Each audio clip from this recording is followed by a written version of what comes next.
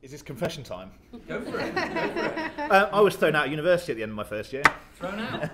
Okay. For having far too much fun, actually. And I had an absolute great time. I failed land law, and I didn't turn up to my resit. And consequently, I never thought it did, but the University of Birmingham said, actually, you're not coming back. Can I just say, this is not the way to go. Don't take this as a good thing. Maybe it is. Maybe it is. However, what that did teach me was, actually, after that experience, I've never worked so hard in my life, and I worked much harder, and it taught me that actually I was probably just a bit too immature at the time for doing the course that I was doing. It taught me a real lesson when the bank of dad turned the tap off. And said, well, actually, you can find yourself something else to do for a year.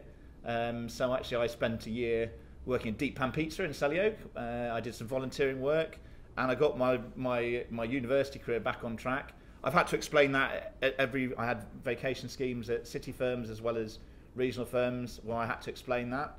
And it wasn't an instant knockback, actually. And it was actually firms that said, well, what did you learn from that experience? And I learned that actually, don't fail an exam and then don't turn up to the resit. It's pretty obvious. But also it taught me about whether or not I really wanted to pursue it as a career, and it gave me a passion and an appetite, which is actually really. So that wasn't a prompted question, but actually, some people do have a bit of a back history, a backstory.